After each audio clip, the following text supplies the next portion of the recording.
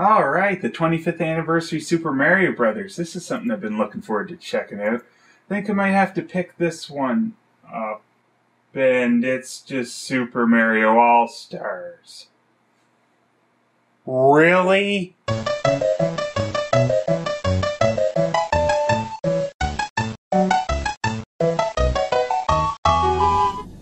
This is no joke. It's a port of a Super Nintendo game on a Wii disc? What? What? How does that get made?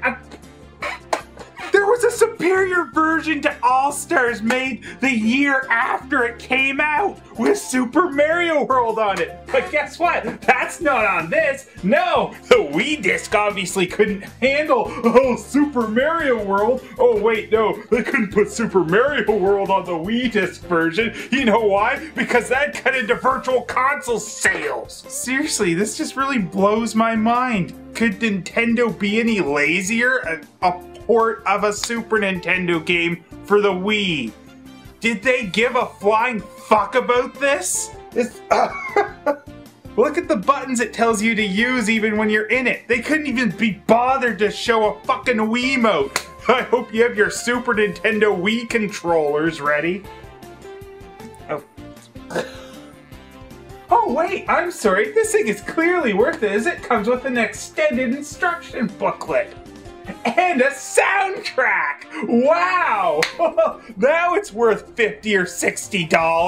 Nintendo didn't want to do a fucking thing. Really? The only reason I can see that they didn't release this version of Mario All-Stars with Super Mario World on it is because, well, Super Mario World's on the Virtual Console. It might cut into a few of their stupid little Virtual Console sales. Uh-oh.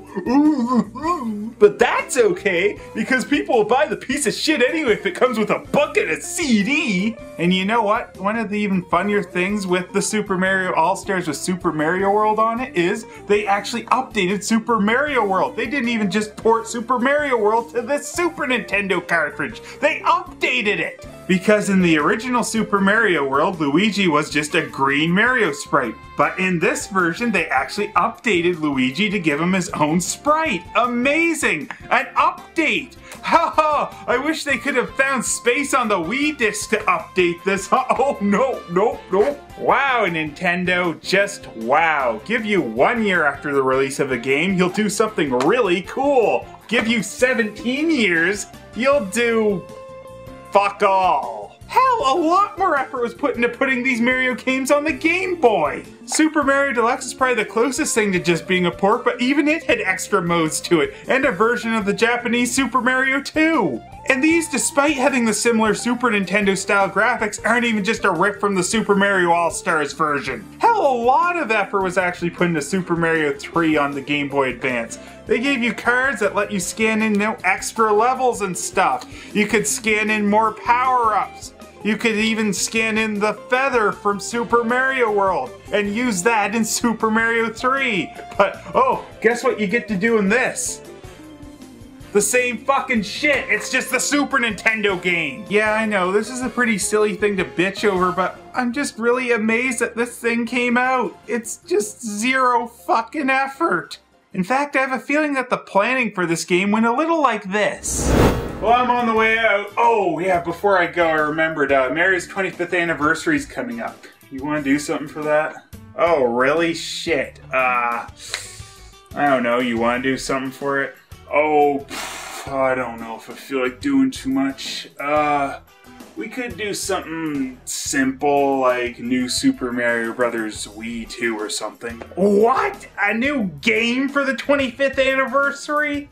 Well, just new levels, pretty much. Yeah, but still, when's the last time we released the Nintendo Mario games? Can we get away with that again? Oh, well, we haven't put Super Mario All-Stars on Virtual Console. We could probably do that.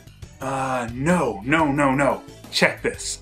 We put it on a Wii disc. Yeah, I like it, but how the hell are we gonna get away with that? No, we can do this, we just gotta add, you know, like, some little things with it, like a bigger instruction booklet with the history of Mario and one other little thing. Soundtrack CD? Yes! Bam! $50. Yeah, but people might take a look at that and realize what's up. You're right. We need something to make them rush into buying it. Got it! We call it limited edition! Oh, we are in the money! Hey, why don't we actually do something cool like Super Mario 3 2 for Wii? You're fired! Anyway, I'll get to work porting this for the Wii. No, don't do the one with Mario World on it. That might go into virtual console sales. Just do the normal one. Alright, and oh, there is that graphic with the Super Nintendo controller in the game. Should we update that with the Wiimote? How long will that take? I don't know, 5 minutes? Nah, screw it. Okay.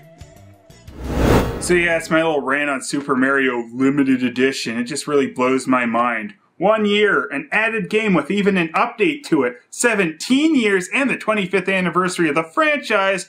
Can't be bothered to do anything other than a port. Oh, mamma mia, don't listen to him. Super Mario All-Stars 25th Anniversary version is completely worth it. And don't forget, it's limited edition.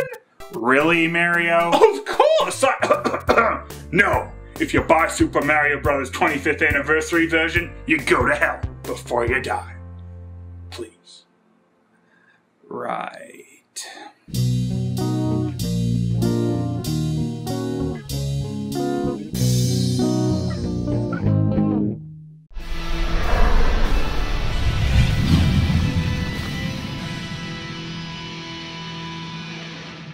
What?